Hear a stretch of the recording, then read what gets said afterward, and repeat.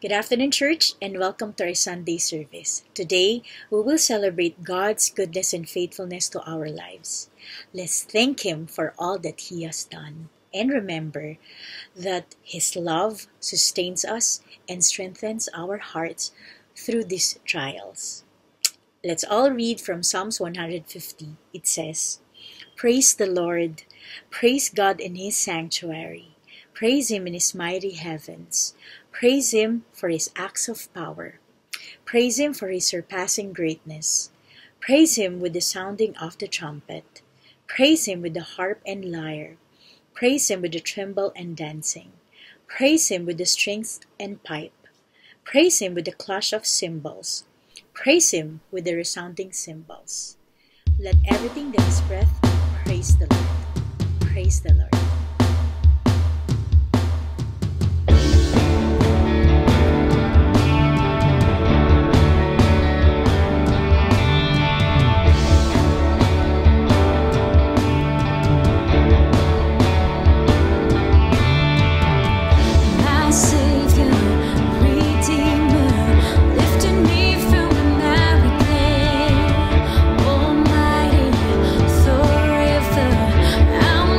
Be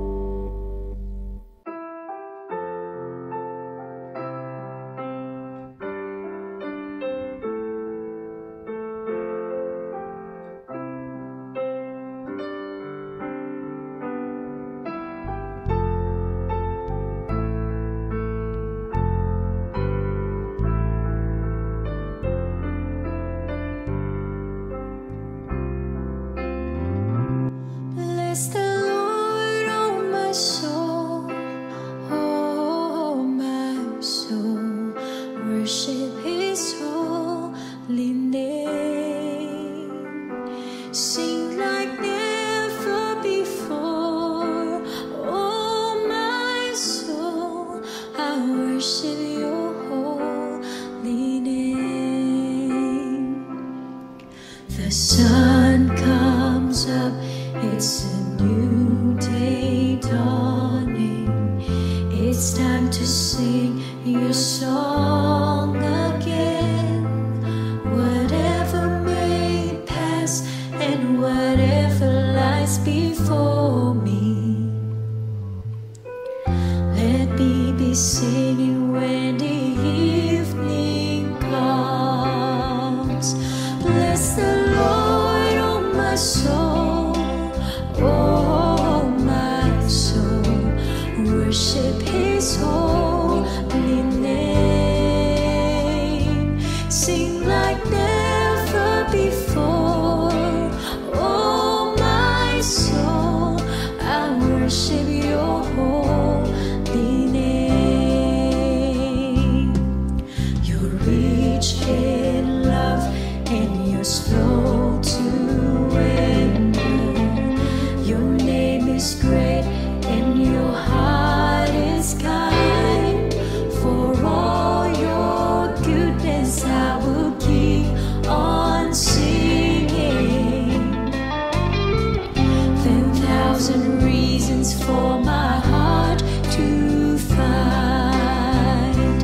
Bless the Lord, oh my soul, oh my soul. Worship His holy name. Sing like never before, oh my soul. I worship your holy name. And on that day when my strength is failing, the angel's near and my time has come, still my song will sing your praise unending. 10,000 years and then forevermore. Bless the Lord, oh my soul, oh my soul.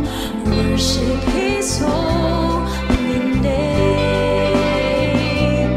Sing like never before, oh my soul. I worship your holy name. Bless the Lord, oh my soul, oh my soul. Worship His holy name. Sing like never before, oh my soul. I worship your holy name.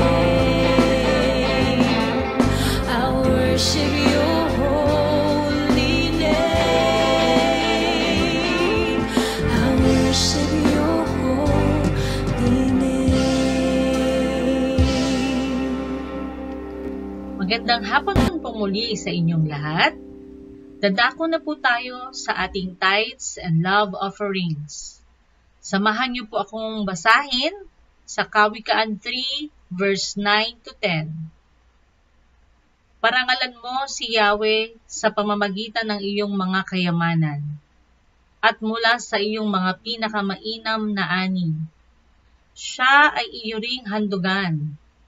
Sa gayon, kamalig mo ay lagi ng aapaw.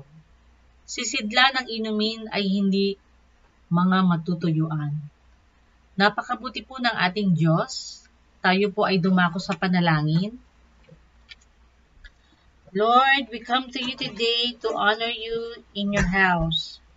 We present our tithes and love offerings to you as a gift and sacrifice of honor. And we believe that you will bless us and that our barns will be filled with plenty and our vats will overflow. We stand on your word and act on our faith. In Jesus' mighty name we pray.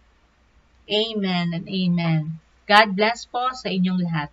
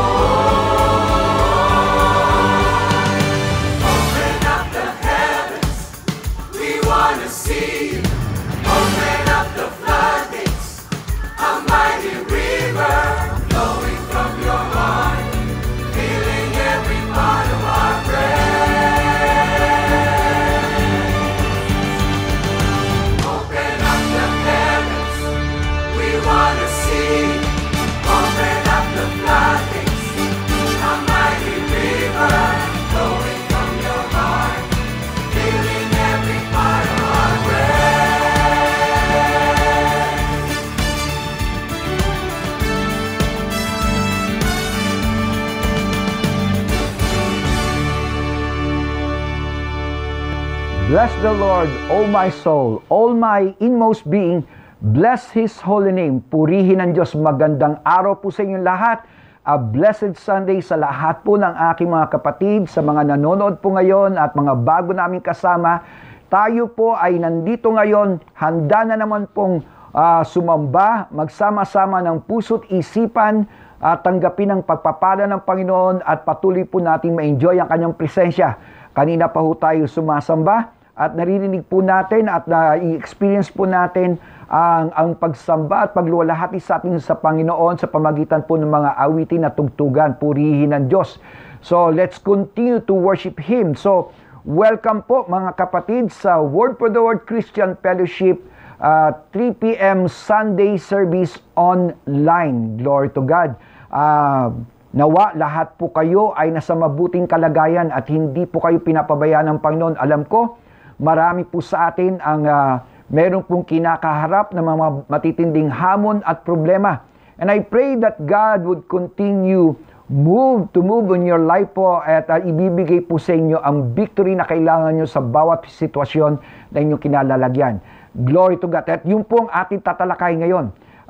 How to get yung po mga empowerment o kalakasan at ano po ang mga ginagawa ng Diyos para tayo palakasin. Tatalakayin po natin yon. So, magpapatuloy na po tayo. So, bago tayo dumulog po sa kanya pong pakikinig natin sa kanya, tayo po'y manalangin muna. Salamat Panginoon sa araw nito. Again, excited po ang puso namin. Gumalaw po kayo sa amin at ang inyong presensya ay magbigay ng kaliwanagan sa amin, kalakasan, pag-asa, at tagumpay.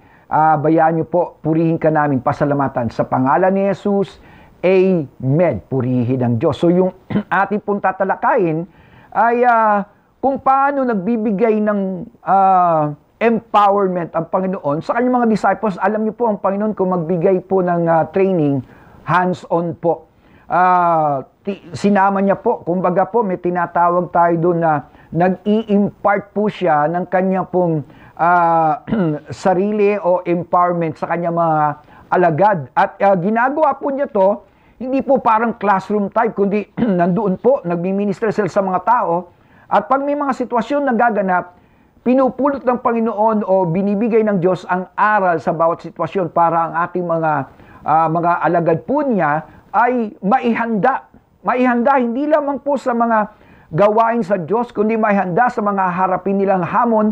Maihanda sila sa darating na panahon at maging pagpapala sila at sila mismo hindi po babagsak sa lahat ng hamon ng buhay. Purihin ng Diyos, lalo na sa kanilang pagtupad sa kalooban ng Diyos. So, the 12 disciples po were chosen and trained and empowered by God. He has appointed them and they are preparing them. He is preparing them for the mission na ibibigay niya sa kanila at yung possible na mga kakaharapin nila. So, yung pong title po natin ngayon ay Keys to Empowerment. Susi para po sa kalakasang ibibigay ng Panginoon o binibigay ng Diyos sa atin. At ito po'y matatagpuan sa book of or the Gospel of Luke, chapter 6, verse 17 po hanggang 18 po. Actually, hanggang 26. Ihimay-himayin po natin yung mga verses po. So, sabi ko nga sa inyo, kapag magturo ang Diyos, hands-on. So, alamin po natin ang nagkaganapan at ano po ang tinuro ng Diyos sa kanyang mga disipulo. So, doon po sa Luke chapter 6, verse 17 to 18, sabi po niya doon, He went down with them and stood on a level place. A large crowd of His disciples were there, and a great number of people from all over Judea, from Jerusalem, from the coast of Tyre and Sidon, who had come to hear Him and to be healed of their diseases. Those troubled by evil spirits were cured. Purihin ng Diyos. So, nakita natin dito sa mga verse na to, kung mamasdan po ninyo, kung iintindihin po nyo, sabi ito po doon sa verse, who had come to hear Him and to be healed of their diseases. Those troubled by evil spirit were cured. So ano po nangyari? Meron pong tinatawag nating hearing and healing. As they hear the word of God, they experience healing And this healing goes beyond physical aspect. Imagine niyo po yun. Hindi lang po ito tungkol sa pangangatawan. Kailangan po natin to kasi ang atake sa atin ng katawan ngayon, kahit hindi po tayo may sakit, sometimes yung pong troubled hearts, troubled spirit natin, yung pong tinatawag nating mental, tinatawag nating pressures and worries and anxieties sa panahon ngayon po. So, sabi to, when they hear the word of God, nagkakaroon, may experience po na ng healing at sabihin natin, deliverance. Anong sabi po ron? Meron yung troubled spirits po na nagkakaroon silang freedom doon. Evil spirit troubles the soul because of the lies o kasinungalingan they sow upon the mind of people. As the mind is corrupted by the lies of the enemy, it also affects the physical body, inflicting illness and tries to destroy the body. Sabi po sa John 10:10, the thief comes to steal, kill, and destroy. Yung po yung layunin ng kaaway sa atin, pero purihin ng Diyos ang ating Panginoon. Meron pong pang-counteract dyan at tayo po ini-equip niya. Ang sabi po roon, hear and there will be healing. Listen and there will be enlightenment. And as we absorb the truth, sabi ito, the right understanding of the truths of God renders the power of the lies of the enemy powerless.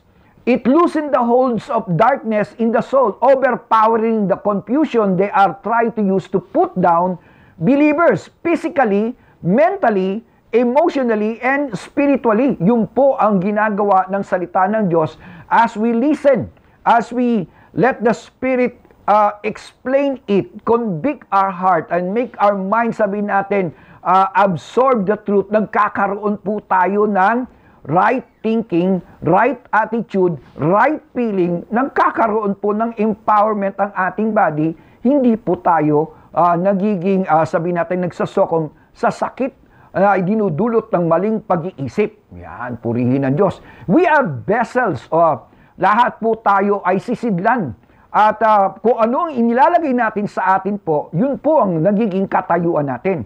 As a believer, being a vessel, if we let the Holy Spirit brings into light the Word of God, He absorbs it, it floods our soul with divine light. That evil spirit hates. Ayaw po ng mga masamang spirito ang katotohanan ng Diyos, ang liwanag ng Diyos, ang kapangyarihan ng, sabihin natin, kadalisayan ng Diyos. Evil spirit, hindi po pagpuno tayo ng salita ng Diyos, puno tayo ng presensya, hindi ka mapoposes. Hindi ka pwedeng kunin o sakupin ng kaaway. Ang gaya lang gawin ng spirito is to try to harass you outside the body, but he cannot possess you because mayroon na nakatira. Hindi pwedeng tumira at the same time sa isang katawan ang masama at mabuting spirito. But if the Spirit of God is with us, the Spirit cannot possess us.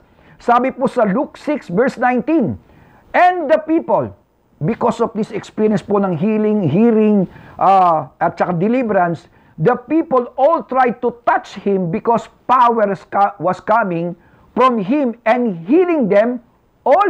Kita niyo po yun, lahat sila. So, meron pong connection sila with the divine.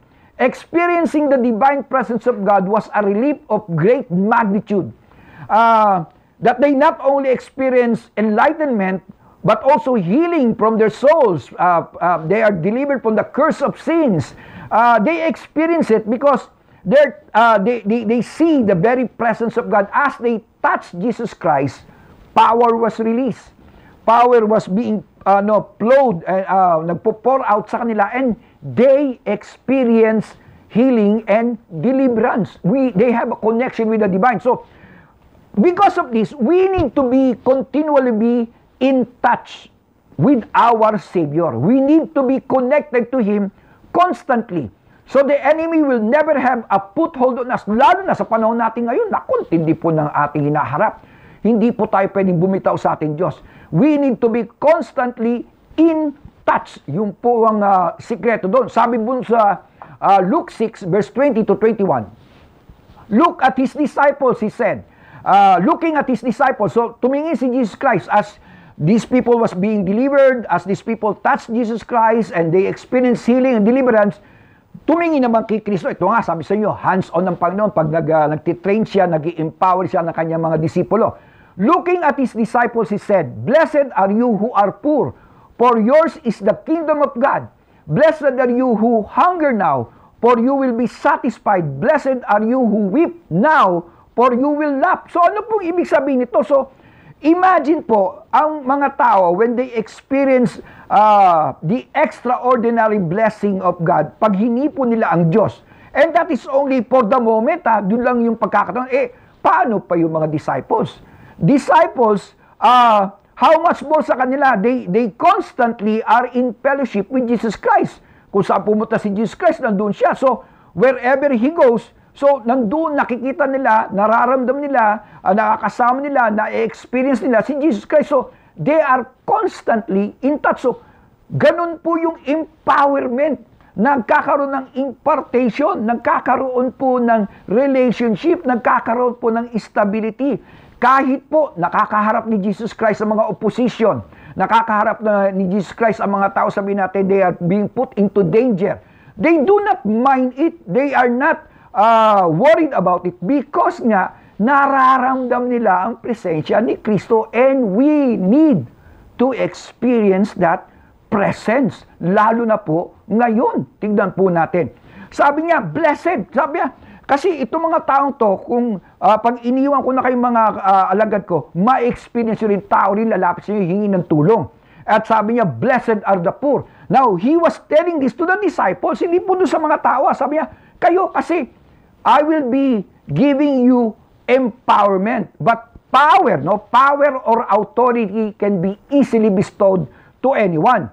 But to bestow it to someone who has no right character or wrong character, this power can be destructive.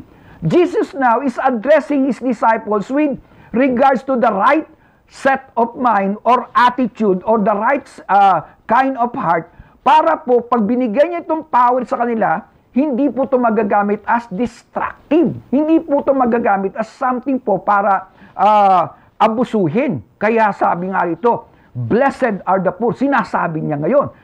Only by being hungry for righteousness can they be filled with the provisions of heaven. Only then can they be satisfied in the meaning of their life. Only when they have this compassion and have a sense of the wretched condition of men can they have the burden and right motivation to use all that Christ will bestow upon them. Purihin na Diyos. Kaya po doon sa verse 22 to 23, sabi niya, blessed are you when men hate you, when they exclude you, and insult you, and reject your name as evil. Because of the Son of Man, rejoice in that day, and leap for joy, because great is your reward in heaven. For that is how their Father treated their prophets. So, sinasabi ni Kristo to na ganito ang attitude kasi meron pong darating na persecution, may darating na opposition, may darating po na mga sitwasyon na i-reject kayo. And Christ was preparing them to what is to come. Palapit na po yan. Alam po natin sa nagaganap sa paligid natin, tayo po bilang belonging to Christ will experience po great opposition, great suffering, great sabihin natin yung labanan o warfare po. And this is what Christ is telling to His disciples. He is giving them empowerment, and there are keys. Sabi niya, you will have power, but you have to have the right attitude. Because to have the right power and right attitude, you will withstand what is coming. And what is coming is great suffering. At kahit may suffering, you will not fall. Yun po ang ibig sabihin niya rin. Kaya, meron din siyang babala. Doon po sa 24 to 26, Luke 6, 24 to 26, sabi doon, but woe to you who are rich, for you have already received your comfort. Woe to you who are well-fed now, for you will go hungry. Woe to you who laugh now, for you will mourn and weep. Woe to you when all men speak well of you, for that is how their father treated the false prophet. So, the curse of material things without God, nagiging sumpa po yan, the things of this world is not evil. What is evil is our attitude toward it. If we love it more than God, then our satisfaction will also be temporal. Our life will be dedicated to the temporal. In that case, we do not belong to the eternal presence of God because we love the temporal. We don't belong to the eternal if we love the temporal. use the temporal, enjoy the temporal, but don't be attached to them. Don't love them. Yan. So, sabi po sa 1 John 2, verse 15 to 17, do not love the world or anything in the world. If anyone loves the world, love for the Father is not in them. For everything in the world, the lust of the flesh, the lust of the eyes, and the pride of life, comes not from the Father, but from the world. The world and its desires pass away, but whoever does the will of God lives forever. Purihin ang Diyos.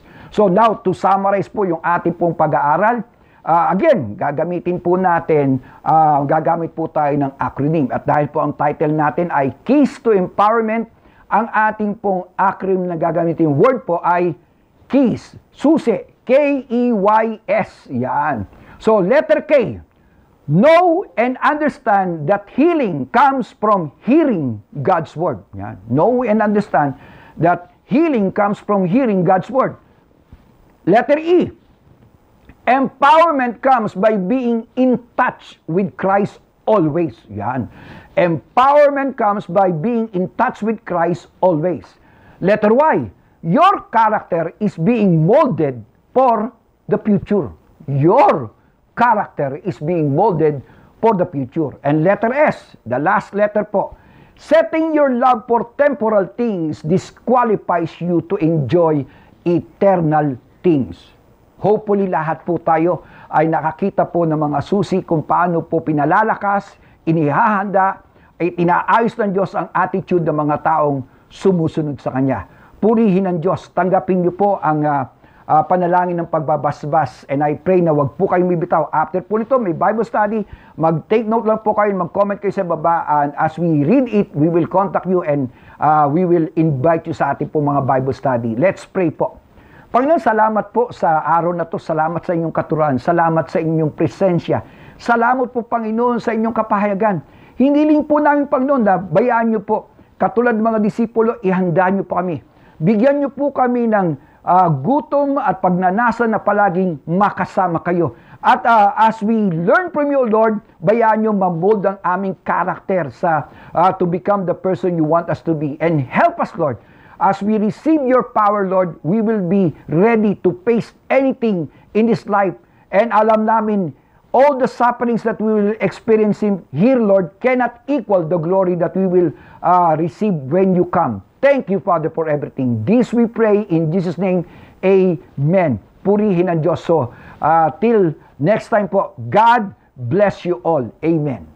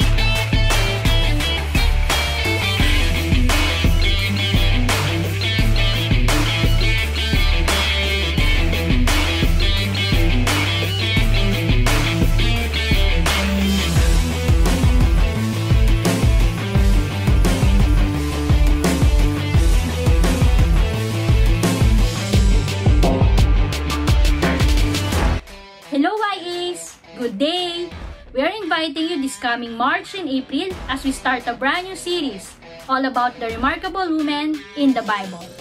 Come and join us as we get to know the stories of these women, get a glimpse of their life of faith, and discover how they were made remarkable women in the Bible. This is happening every Friday of March and April at 7:30 p.m. See you there!